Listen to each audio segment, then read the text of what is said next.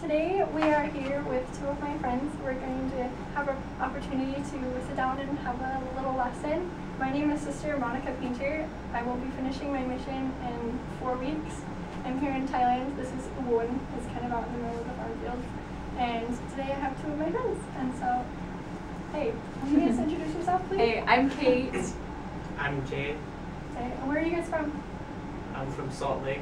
Okay. From Ogden, Utah. So what are you doing in Thailand? I'm on vacation. He's on vacation. And I'm teaching English Teaching English for a while. Yep. Very cool. Awesome. Jay's mom is actually a Thai as well, so kind of cool. Today, something that I just really want to talk about, it's something that I've learned on my mission a lot. It was like one of the most profound lessons that I learned. And it's something that anybody can learn. Like, it's probably why we teach everybody this lesson first. It's the restoration. It's about Joseph Smith. It's about prophets, right? And so the question that I wanted to bring up today is, which is it and how shall I know it? So like, both of you are here in Thailand for like very different reasons, for sure. And like, there's been big decisions in your life, I'm sure. Like, Sister Kate, what are you doing here? How did you get here? Well, first of all, serving a mission here and then going home, I just really knew that I needed to come back. I just had a really strong feeling that I needed to come here and visit at least. And then when I was here, my life totally changed in a direction I never thought it would, like meeting someone that I'm going to marry and teaching English. So, but I did have a really strong feeling that I needed to come back. So, yeah. And so do you feel like that was the way that God communicated with you then? Definitely. Like prompting? And I don't feel like that very often on other things, but with this specific thing and for knowing that I wanted to be a missionary, those two things I probably felt the strongest about, that I knew I needed to do it. Other things I felt like, oh, I'm not sure, but those things I knew for sure. Yeah, I love that so much. God really communicates with us in different ways. I'm sure you've noticed that as well. God is our Heavenly Father. He's our dad. He loves us. And He's so invested in us. And one of the best examples I can think of investment in a son is Joseph Smith. He was just 14 years old. And he had a question. He was, which is it and how shall I know it? I'm sure before you were a missionary, you had that question, which is it? How shall I know? Like, am I supposed to be a missionary? Did you feel like that? Yeah, for sure. For sure. And for Jay, right now, how old are you? I'm 17. 17. So, your decision of being a missionary, what do you think? Before, I was actually planning on going inactive as soon as I hit 18. And just because of things that have happened in my life with a group of my friends all passing away. And so I was planning on just going inactive. And then I had a friend and he said, are you going on a mission? I said, I don't know. He said, alright, that's cool, I'm going. So I told him, if you go, I'll think about going. And then I came here to Thailand because of the missionaries and their strong testimony. Basically, it's like changed my decision, and I'm deciding I'm going on a mission. That is the coolest thing I've actually ever heard. That is so amazing. I watched him here. I remember the first day I met you, and I just thought, that's a cool guy. But I watched him work with the missionaries, and it's just like, he's so cool. That's awesome. Today he bore his testimony in Thai for the first time ever. Very cool. Okay, I love that. So, for Jay, I'm sure you've experienced this, what we're going to talk about today then. For me, being a missionary, using Preach My Gospel has been so important. And we can use it even as just members. It has so much that you can just apply. And so today I wanted to take a little quote from a section called Asking Questions. Because like that's what we do as missionaries. We ask questions. We try and figure out investigators' needs. Sometimes as a member you have to like figure out your own needs or your own questions. And so on page 183 in Preach My Gospel, thanks. Here's yours. All the way over there, sorry. I love this so much.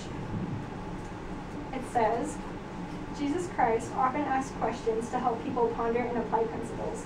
His questions prompted thought, soul-searching, and commitment. And so today, this is what I want to talk about. There's 3 steps in coming to a decision with yourself. There's the thought. Hey, my friend's going on a mission, and he brought up this idea like, are you going to, right? For Kate, it's like, I'm 21 now, do I go on a mission or not? Yeah. Yeah, so here's the big thought. When you like come to that point where what's the next step?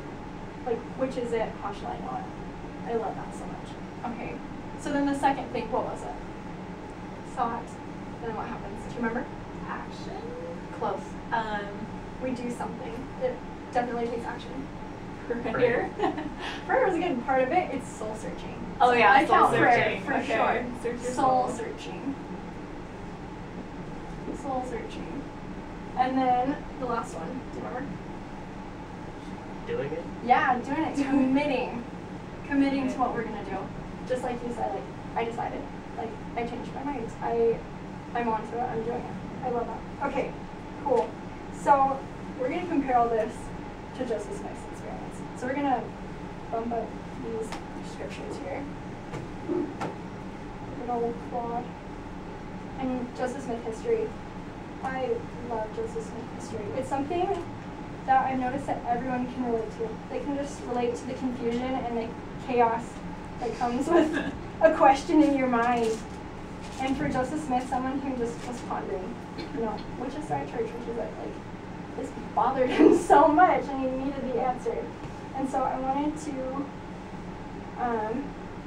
read a little bit of what he did. So his first thought, right, we're going to read verse 10.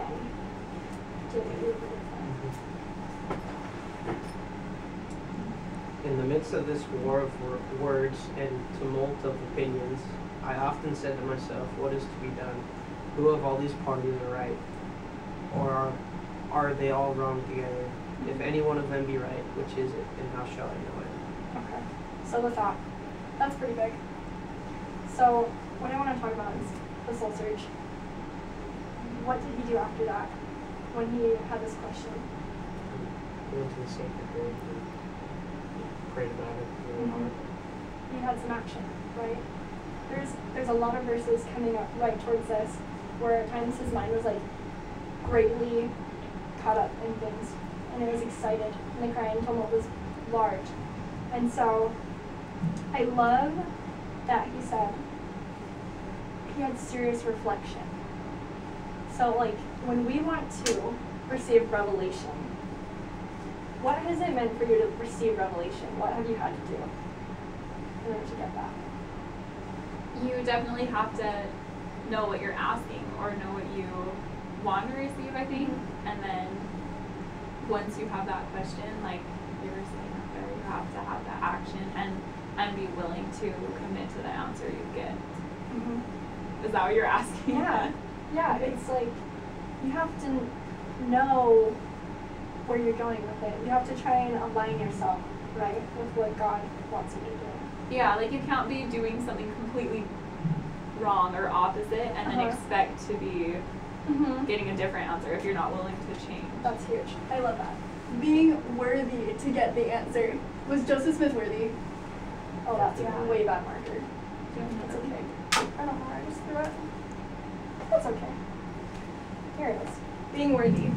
Joseph Smith was absolutely worthy for that. His righteous desire was just right here. So I love that he went to different places as much as opportunity would allow, right? Yeah. He studied it out. It was a true study. Have you ever made like a pros and cons list? Have you ever done that like mentally? Kind of, yeah. Kind of, yeah. I've written them down. Yeah. Yeah.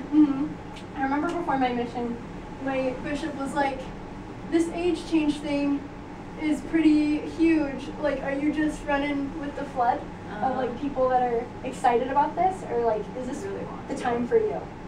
And I did a pros and cons list. And I noticed that my pros was like, and my cons was like, and I'm like, yeah. What could be it the makes cons? sense. Sometimes when we get revelation, like, it makes sense, and it feels good. I love that. So with him, what was the last step before that commitment to go into Sacred Grove? Do you remember what he did? Like, what prompted him to go to Sacred Grove in the first place? The scripture that he